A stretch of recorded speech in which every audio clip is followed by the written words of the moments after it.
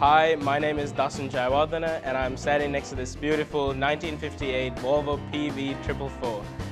This car features a 1600cc 4-cylinder single carb engine, and this was Volvo's first ever unibody car. So as you can see, it has a split windscreen. This is at the time Volvo didn't actually make any right-hand vehicles, so as you can see, this is also a left-hand car. Just a little bit about the history of this car. This is one of 2 cars that were imported, and I believe this is the only survivor.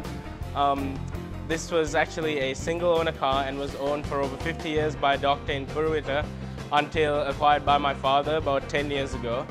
And when it was purchased, it was in great mechanical condition, but it needed a little bit of a cosmetic restoration, so it was painted this green color, and I think before that it was a ivory color. Even after selling this car, the doctor felt very connected to it. In fact, after he sold the car, he still kept in touch to check upon his car and make sure everything was okay. And he also requested that it be used for his granddaughter's wedding. So there's a lot of sentimental value to this car, and there's a lot of history in Sri Lanka with this car.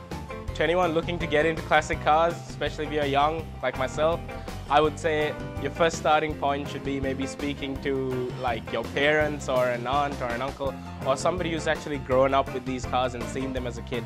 I think that's a really good place to start because they would have a lot of experience in driving them, being around them, and they'd be very knowledgeable about these cars in general. And I also think another great starting point is to actually get involved in a restoration, try to find out where these cars are and what state they're currently in, and maybe try to find out a bit about the internal workings of cars like this. I think that would be really useful.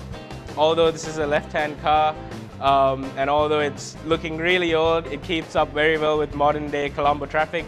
So yeah, I think it's something that should definitely be appreciated by more people in this generation.